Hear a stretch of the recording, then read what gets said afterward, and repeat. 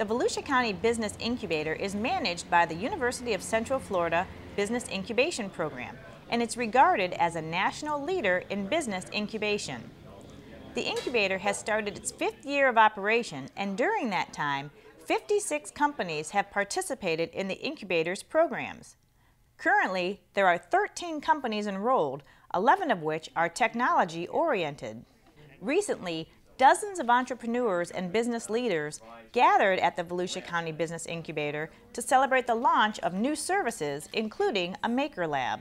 We brought in the Delta pair printers in there and different form of 3D printing. There will be liquid printing, where we call it the maker juice. It's like a printing metallic paint that will draw objects from the liquid as it. So there's a wow factor, and it's a science fiction turned into science fact. One of the products in the Maker Lab is a 3D scanner, which can render a 3D model, which can then produce a 3D statue.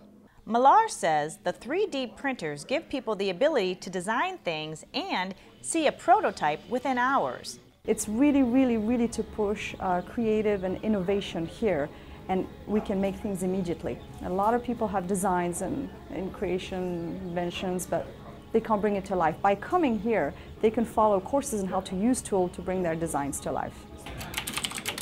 Ryan Paiva has been a client at the incubator since August of 2015. He's a web developer and has been in business for more than 10 years.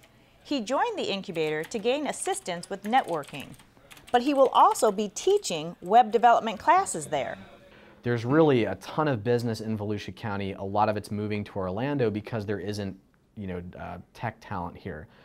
So what she wanted was to train new developers, to have more talent, to attract more customers to Volusia County, and to make the UCF Business Incubator known for being the place to go if you need anything technical, you need to build something, you've got a startup idea, come to the UCF Business Incubator. The first class will be 4 weeks long, and Paiva says students don't need to have a technology background, just a love for computers and the web.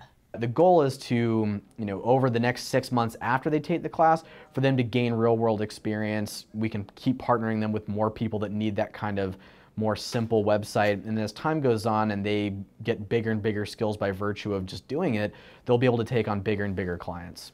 The web courses are free for 16 students, funded by CareerSource Flagler Volusia. The end goal? Creating a larger pool of talent right here in Volusia County.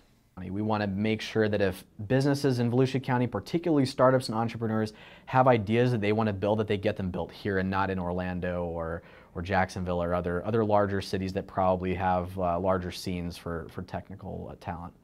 For the Business Beat, I'm Joanne Magley.